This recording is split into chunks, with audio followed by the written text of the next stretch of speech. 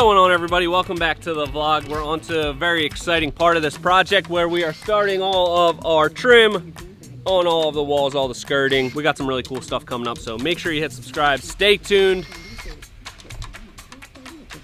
And wait next week, or it's starting now. The vlog's starting now. Watch.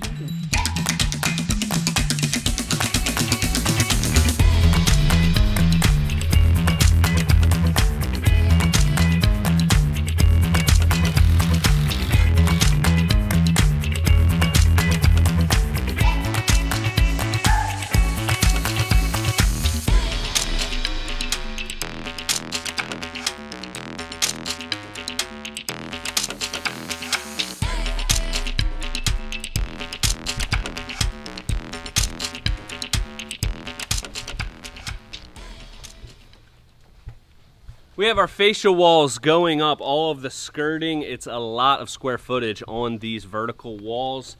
Let me show you what we got. Because we are doing that shorter riser here, we're only doing a 6-inch rise. We are doing 5.5-inch Costa boards with a 1/2-inch gap. You can see how we stained all of our framing black so it disappears behind there. It looks really good. Let me show you a couple details about the way we go about this. Our corners here. Corners are a big detail for us. So what we do for a clean look and an easy install is run all of these long almost to our corner so that we don't have to worry about that cut too much. Then once they're installed, we will screw our track saw up on the wall, and then we can track this out. And what we're gonna do, 5.5-inch board on both sides for that corner so it's nice and tight and it's super easy. We're still up in the air whether we're gonna do Costa on that vertical corner or maybe dark slate, which I think could look awesome. Check out the stairs. Here's one of our signature details on our skirting to our stair transition. We have our skirting wall transition right into our riser board. The way that we achieve that look is by figuring out what our stair riser is. Here we're doing 6 inches, so we need to make sure that our skirting is 5.5, then a 1/2-inch gap. So every time you start a new board, it's gonna line up with your risers. And when you look back, it just makes for a super clean, planned out look. We love it, we do it all the time. And now, let's look at our stair risers. Ant's working on them right now, let's go. I can hear you chewing. Really? I can hear you spitting. Dude, you need to trim your nose hairs. I know, they're getting crazy. I've been in between. It's the inside area. I could grab right now and probably pull out like 70 to them. Can you? Because I've been actually thinking every time I go to CVS, try it. Oh! Oh, you got a couple of them. Oh man. Ooh, that's almost like eating a little wasabi. every time I do it, I sneeze. Oh, that felt good. All right. And why don't you show us how we're doing these risers, how you like to attack this detail to make it look so nice and long lasting. All right, so we're getting ready to wrap our risers and our fascia walls on the side. So I'll give you a little step-by-step on it. First, you gotta measure. I'm gonna be adding material on both sides, so I'll just take scraps, hook that, and come over here, and it gives me my long-to-long measurement. So I'm sitting at 73 7/8. Now we cut it.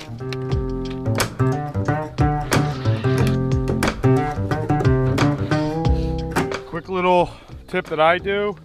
Sure, you can set your saw at 45, cut it, and make it work. I just like to go a little bit more. I'll set it at like 46.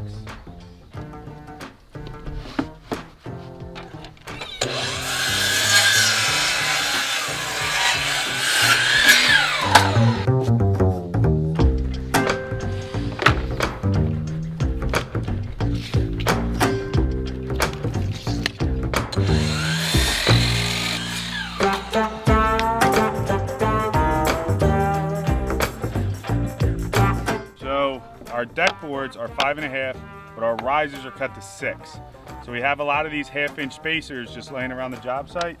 So I'll put them down, and you slide your miter to where you're just hitting your short point nice.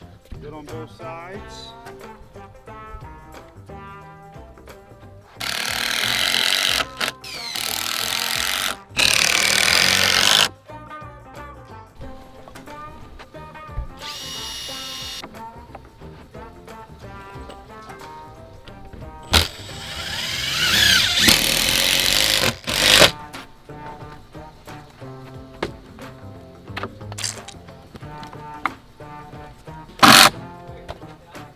So I just have a few screws set. And the reason I like to do that is because it still allows me to get glue in here. I'll just loosen this up a little bit. So this can have some flex. I like to get a couple screws started. Put it up with our trusty 2P10.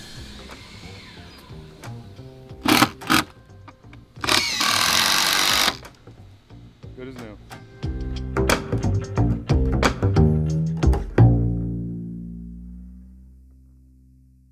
Is that bucket hat? Nah, tools are cold.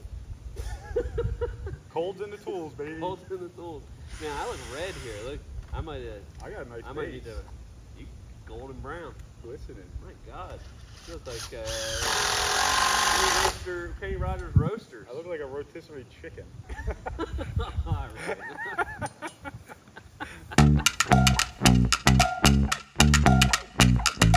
All right, so for this detail here, this is gonna be our built-in grill area. So we framed it up, put some walls on it, then we're putting this 1/2-inch plywood. So it'll... Stupid. Well, done with that. Anyway. Alright, so we've got our outdoor kitchen getting started here. We are going to be installing our field boards on the deck later this week. The delivery should be getting here, not tomorrow, but the next day. So we just have this outer wall getting put on. We'll also do our side walls, just the perimeter of this bar so that we can get our plywood sheathing on it. And then once field boards come, we got a lot of those to lay, so we'll be busy for a while, but this is gonna be a huge, huge outdoor kitchen. We're calling it the DJ booth. You can be like up here like this, like.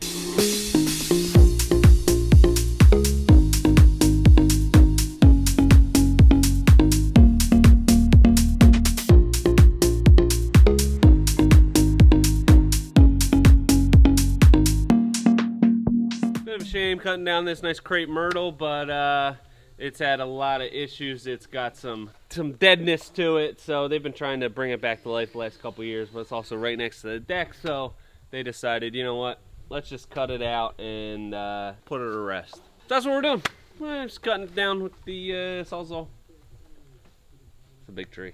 It's gonna be a big stump to get out. Good thing we got a skid steer coming today.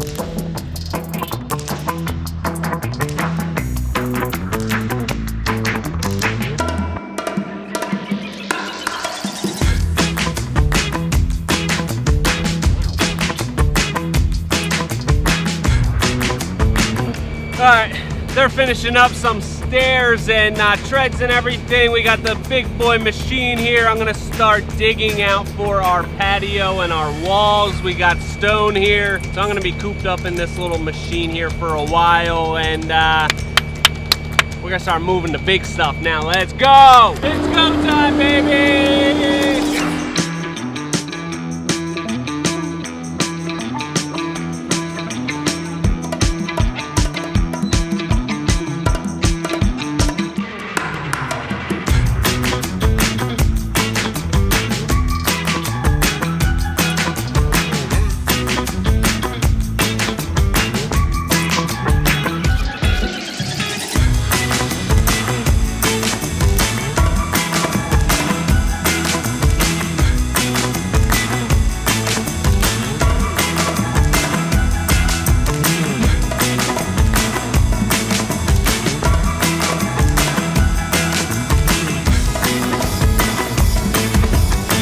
Got this thing all dug out. Now we're starting to compact our subgrade. We got the new Bartel 1570. I think it's pretty badass.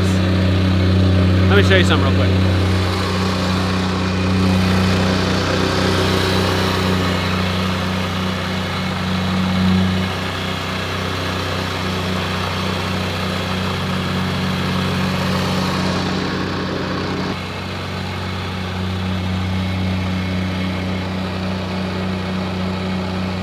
got the reversible plate compactor. I think it's super nice to get into corners. You can stop it, you can just let it sit on an area and jump for that extra compaction. But really nice, good purchase. Oh, I just finished up this stair set. I decided to go with the Costa, dark slate Costa. Turned out pretty sick. I prefabricated all of the treads and installed them all myself and then plugged it. And it's looking great. So got this hammer a couple years ago. It's very cool. So I'm the only one that has one of these. I replace the handle every once in a while, but the head, this I will pass down for generations. It's it's really my crown jewel.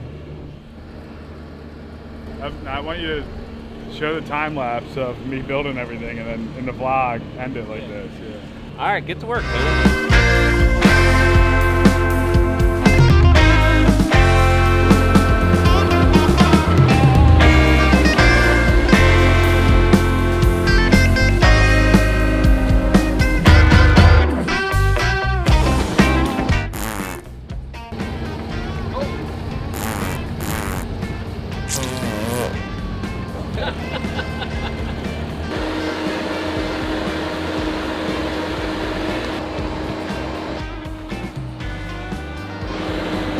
What? What? You hit the deck! Oh, is it okay? Is there? Where? You hit the deck. All right, I'll be more careful.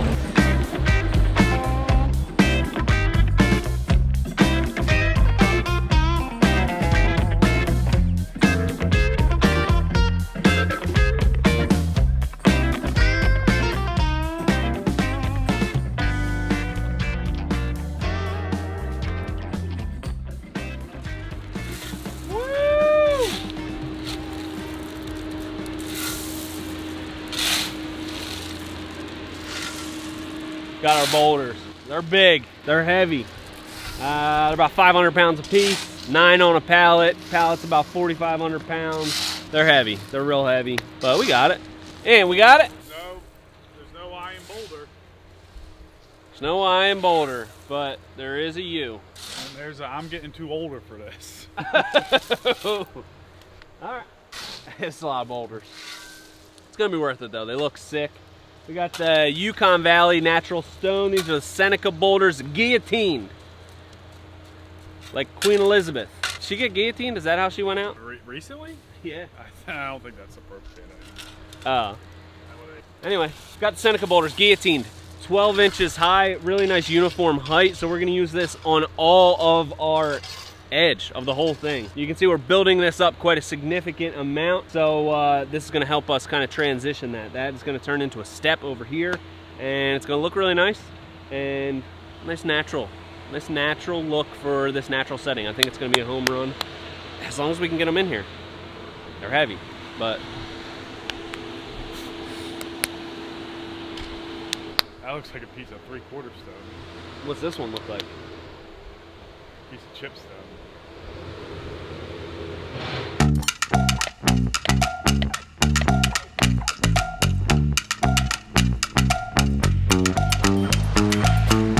Okay, just gonna check our center point.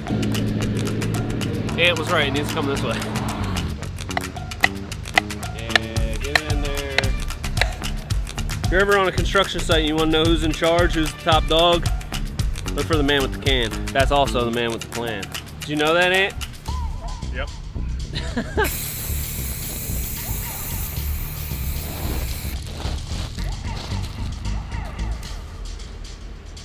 All right, good start.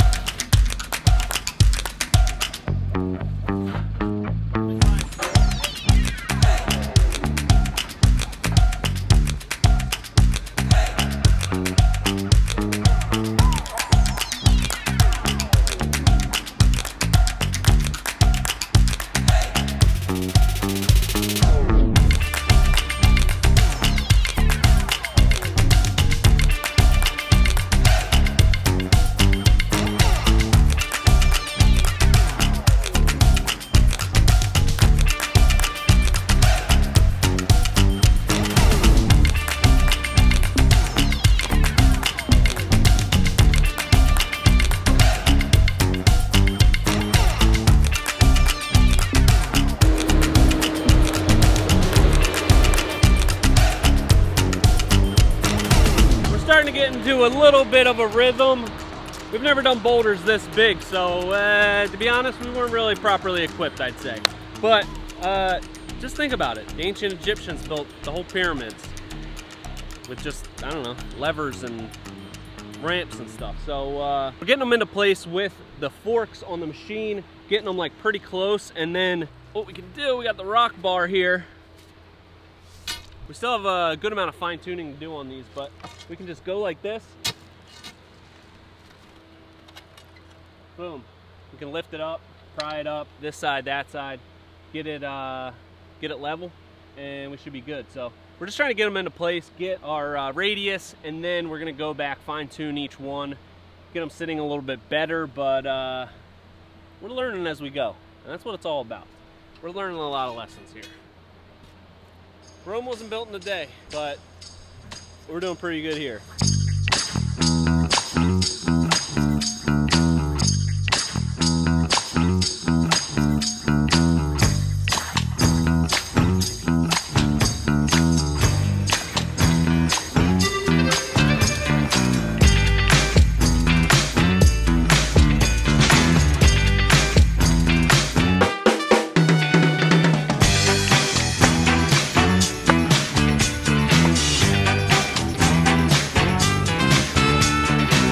Getting a bit of a better technique going on day 2 of the boulders. We've got the machine, getting them on the forks. We're positioning them as close as we can, and then making some minor adjustments with the rock bar.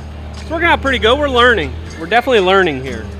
Hey, you learning? Yeah, I'm learning not to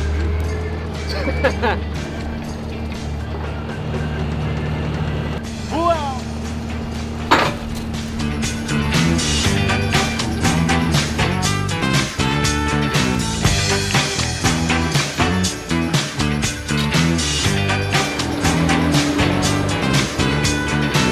Got his forklift certificate from Lowe's and thinks he runs the world.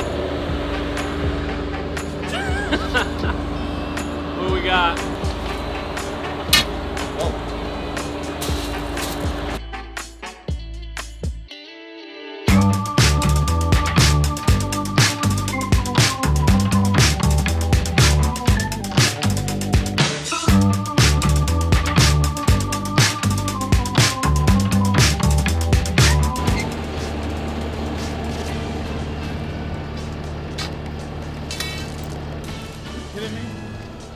What? Hey, I didn't go to school for this. This is what you call a school of hard rocks.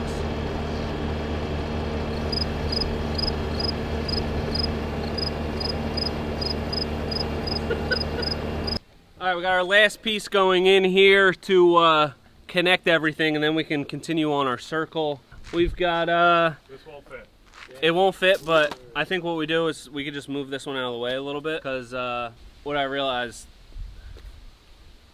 we gotta move a lot of these. Why? I messed up on my line. What do you mean? This is way too far out. You're f***ing with me. We just gotta move it a little bit. What do you? Just tell me what happened. All right, here's what happened. How too big is it? It's a couple feet. It's a couple feet. I did the center of the circle and the center of like the fire pit, because it's based off of like a 22-foot diameter circle or something, and then I don't know what happened. These ones are pretty close, Like but the first 2 are good. first 2 are like Right. close. But now we got a lot of practice, so tune into the next vlog to see us. We're basically pros now, so we'll be fixing this. We'll be making some minor adjustments. So make sure you hit subscribe. Stay tuned, and until next time, if there is a next time, this has been Premier Outdoor Living.